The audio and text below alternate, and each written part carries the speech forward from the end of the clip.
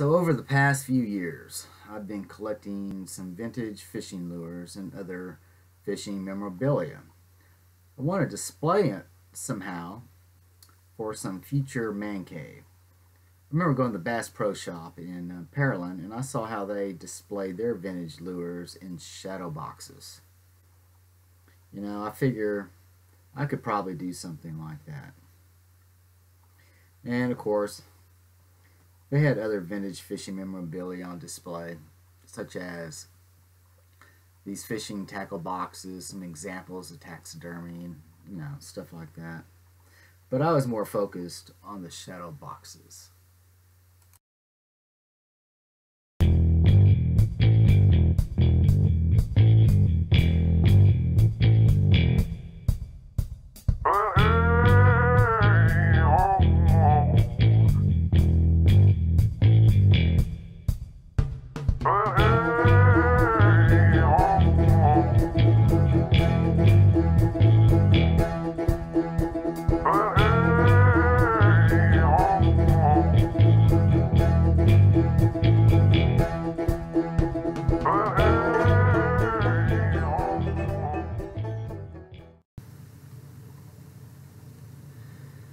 So I headed on over to the Hobby Lobby to get some ideas. And when I got there, I went to the home decor section where I saw some items that would make a good man cave someday. But I'm pretty sure all this crap was made in China by political prisoners. It was interesting, but I moved on and ran across the frame aisle.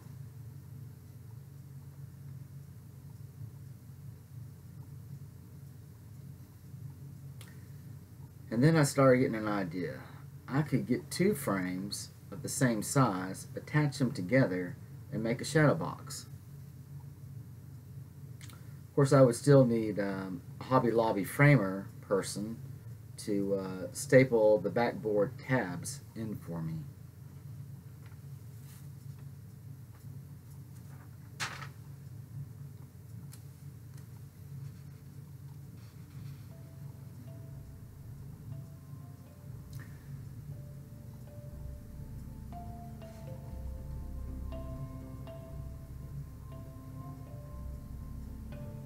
First thing I needed to get done was to cut to size some foam board to fit inside the grooves of the back of the frame.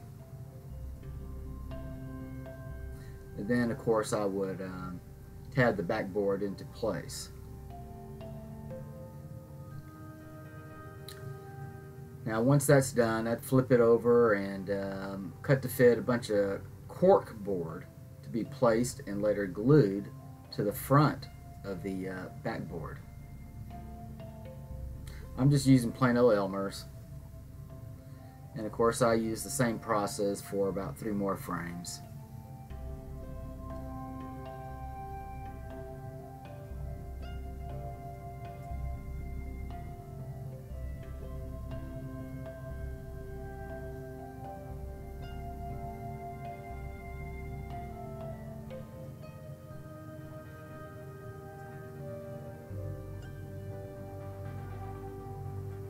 I kind of spread that glue out like I was a Jackson Pollock painting one of his crazy works of art.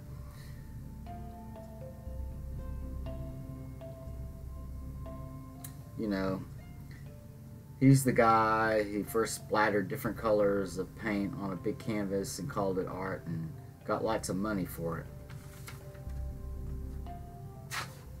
Of course, I placed some weights on the cork board to aid in the curing of the glue. Continue with the other frames while pretending I'm Jackson Pollock on my glue jobs.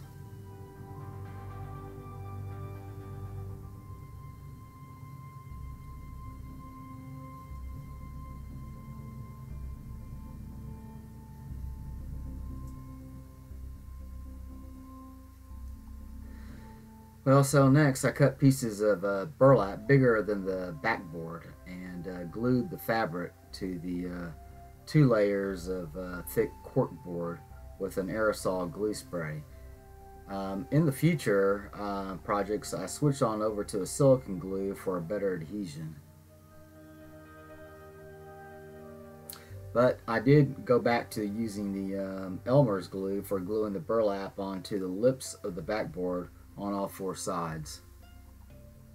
Then I used small clamps to press and glue the burlap to the backboard lips.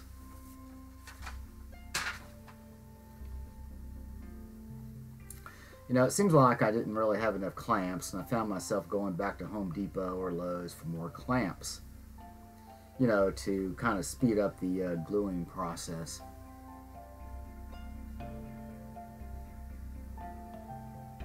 Of course, the next step was to fold the burlap around back and glue it in place with the help of painter's tape. Obviously, you know, the back doesn't look real nice, so I started to cut to fit black poster board pieces for each of the backboards.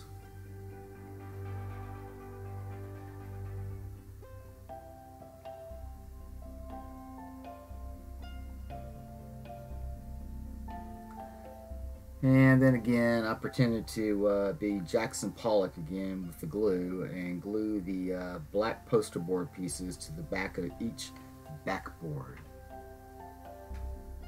Of course, I used various things as weights to place pressure on the poster board and used some clamps to secure the edges. This is what the finished backboard product came out to be like. I popped it in place and tabbed it into place, and so now the bottom portion of each shadow box is complete.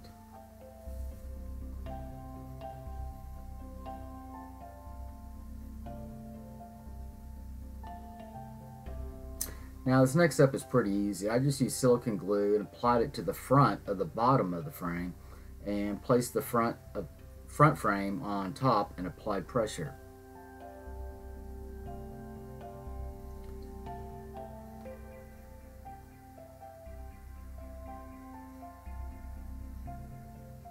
In this case, I used an old tackle box, a gas can, and old tent leg weights.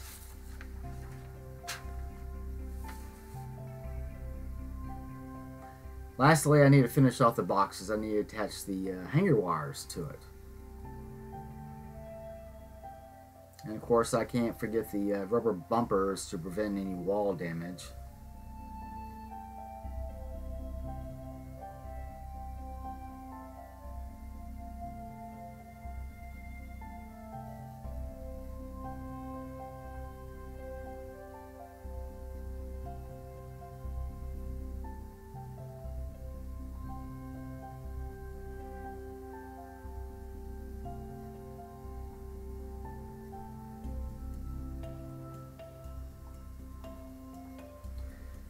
And I guess altogether I produced about 4 shadow boxes on this round.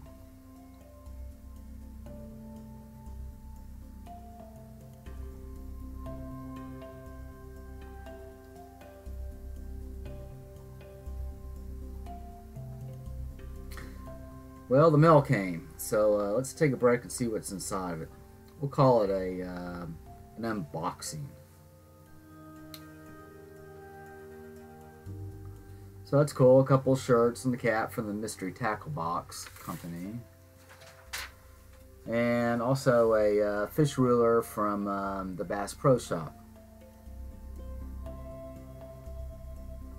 And I got a tab gun, so Hobby Lobby doesn't have to charge me to put my framing tabs in for future projects.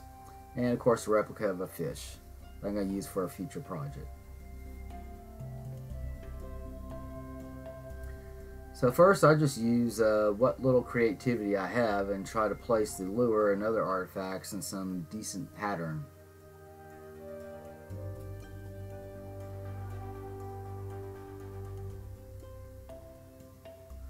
And then I used my wire working tools and made staples out of stick pins and cut the heads off of them. Then I used the homemade staples to secure the lures onto the backboard and onto the cork underneath.